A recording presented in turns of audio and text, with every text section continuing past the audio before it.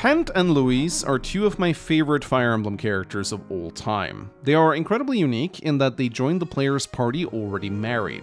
There have been characters like this in the past, Quan and Ethlyn from Fire Emblem 4, Glade and Selphina from Fire Emblem 5, and Celat and Juno from Fire Emblem 6 are some couples that spring to mind. But in my opinion, Pent and Louise are the best depiction of this archetype that we have seen so far, and in this video, I want to explain why.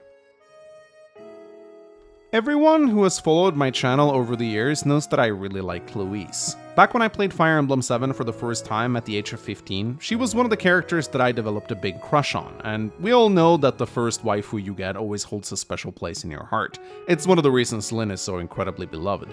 Of course, a big reason why I like Louise so much is because she's very pretty, but this isn't the only reason. Fire Emblem is full of gorgeous women, some who I may arguably find a little more attractive than her.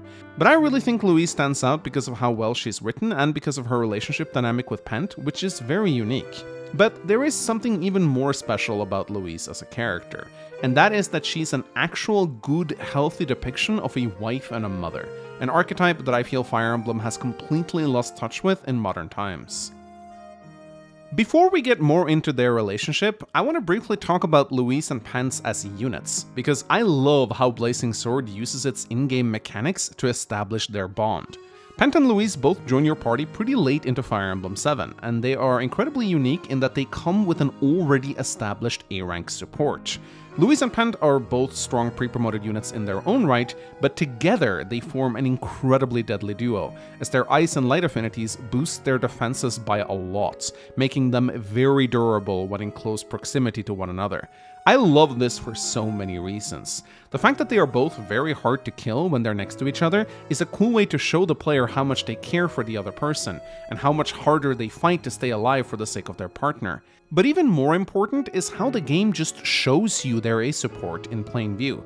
In other Fire Emblem games, pre-established relationships often come in the form of bond supports, which are often invisible to the player, and this just doesn't hit the player as hard. But when you open up Pent and Louise's status screens and you see that glowing ace support, it's impossible for you to miss the importance of their relationship, and this is such a good way to tell a story using in-game mechanics. Furthermore, if you lose one of them, the other one will leave your party as well, meaning that they are linked. You either have both of them or none of them. I mean, of course you could just bench the other character, but what monster would possibly do this?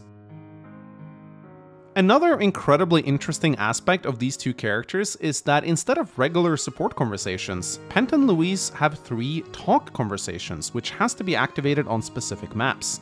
One on Cog of Destiny, another in Victory or Death, and the third one is not available until the very last battle against the dragon. What I love about these 3 talk convos, which are essentially a substitute for their support conversations, is that because they are activated at specific points during the game, it lets Pent and Louise discuss the current ongoing events, which is something other characters can never do in their supports. In their C support, Pent and Louise talk briefly about the Shrine of Seals, and then Pent apologizes for dragging Louise into so many troublesome situations, to which Louise says that she's fine with going anywhere as long as they're together. In their B support, which is easily my favorite conversation they have, Louise gently brings up the fact that she feels Pent is neglecting her a little.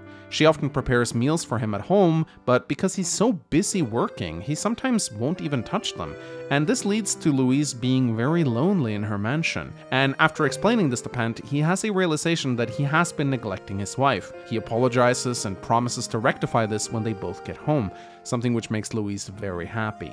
This is such a beautiful support conversation because it showcases a problem that I think a lot of people can have in their marriages. Just because you are married doesn't mean you can stop focusing on the relationship. You need to set aside time for your spouse and spend time together. A marriage is a continuous effort to maintain a healthy relationship, and this is showcased beautifully in their conversation.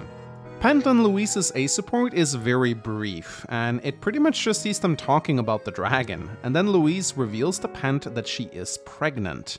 This conversation has sparked a lot of discussion in the community, with many people saying Louise is a bad mom for fighting while knowingly pregnant. But you do have to take into consideration that the party at this point is kind of facing a world-ending calamity.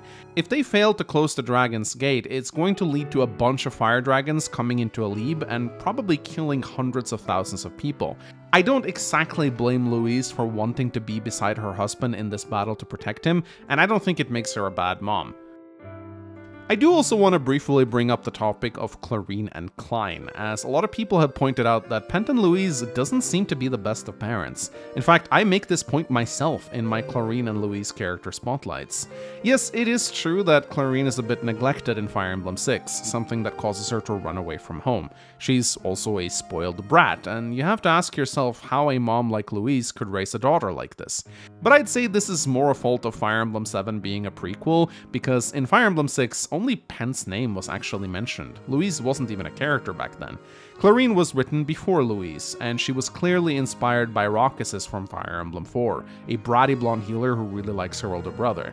I don't think it's fair to judge the characters of Pent and Louise in Fire Emblem 7 based on what is happening to their children in Fire Emblem 6, a game that was made before 7 yet takes place after it, and was possibly also written by an entirely different cast of people. Yes, it is a bit of a problem with continuity, but that's prequels for you. They are a bit weird. One of the big questions I often get regarding my love for Louise as a waifu is, Mangs, why are you interested in a woman who's already taken? And this question always annoys me because it's not like a fictional character can ever reciprocate your love in the first place, and thus it doesn't really matter if they're single or taken. I understand it can reduce the appeal of a character if she is taken in the universe she belongs to. It explains why so many Astrid fans were enraged when she hooked up with Makalov in Radiant Dawn. But for me personally, Louise being married to Pent doesn't take away from her appeal. If anything, I like her more because of it, because it lets me see how she behaves in the marriage. And when it comes to wife material, I really think Louise is top-notch in a special way. She is incredibly loyal to Pent. She follows him anywhere, even into danger, and she protects him from harm, even when her own life is at risk. She is warm, caring, motherly, and incredibly kind, and despite knowing full well how beautiful she is, she doesn't berate or tear into other characters like Saint for hitting on her in their support. Instead, she lets him down gently and seems genuinely amused by their interaction, taking the compliment in stride despite knowing full well she can't reciprocate his affection. On a side note, while I've always been a little annoyed by the GBA support limit of 5 slots, this actually kinda works for Louise as she's already taken, and such her A support with Pent is locked in, meaning other characters can only ever get to a B rank support with her. It's a small beautiful detail, but it's another great way of using game mechanics to tell a story. Seeing such a wholesome relationship in Fire Emblem is incredibly rare, and something that we ironically have seen less and less of in modern titles, despite there being a bigger focus on marriage and pairing. This is because when you have a pairing mechanic, the character's last interaction tend to be their S-rank support, which means that the main story we're witnessing is how these two characters met, how they develop feelings for each other, and ultimately how they become a couple. But we see precious little after that. And that's dumb because, as we all know, marriage isn't the end of a relationship, it's the beginning of one. And that is why I love Pent and Louise, because we get a glimpse into how a couple that is already married to one another acts, and that is a rarity, because in modern Fire Emblem, especially now with the focus on having an avatar which has to be able to bone the entire roster, a pre-married couple is something that we might never see again, bar a remake of an older title.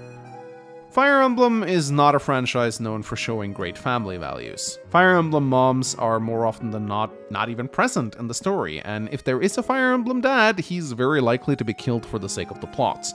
The few motherly characters who are present in this franchise are either depicted as overly sexualized, or they are simply crazy, or both. And look, I don't have a problem with fan service in my games. You all know I love looking at beautiful women, and I also get the appeal of the hot mom, really I do.